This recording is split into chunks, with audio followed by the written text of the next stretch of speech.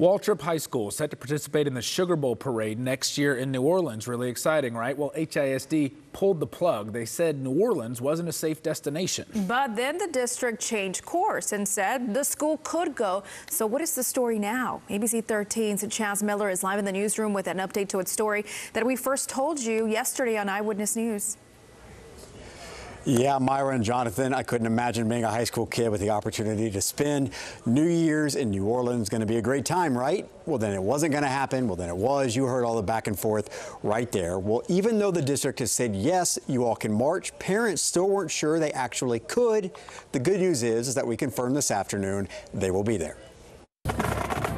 Talk about an emotional roller coaster. At the end of last year, the Waltrip band learned they were going to spend New Year's in New Orleans. Well, we were extremely excited. This is the first time that the band's gone anywhere in quite a good amount of years. But last month, at a booster club meeting, the kids found out that wouldn't be happening. Sherry Chavez is the president of the band's booster club.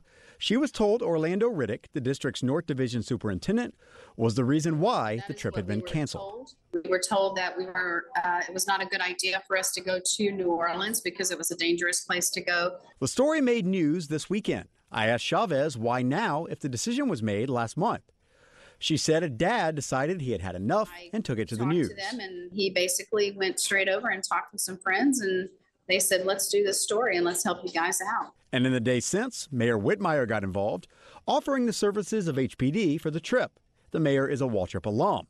Next, HISD Superintendent Mike Miles issued a statement saying the kids could go. He called it an amazing opportunity and said HISD police would travel with the band. But here's the concern Chavez had. She said the parade had already been notified the school would not be taking part. So would it even be possible to re-enter? We have not been told that information yet.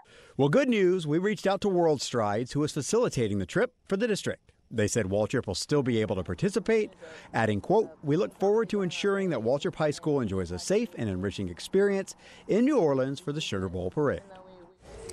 So there you go. Now, I talked to the city of Houston earlier today. They said because HISD is sending their police department on the trip, HPD will no longer be sent. Another thing worth mentioning, I was told by Sherry that this trip would cost the school's band around $80,000. She said there's still about $50,000 to go in their fundraising efforts.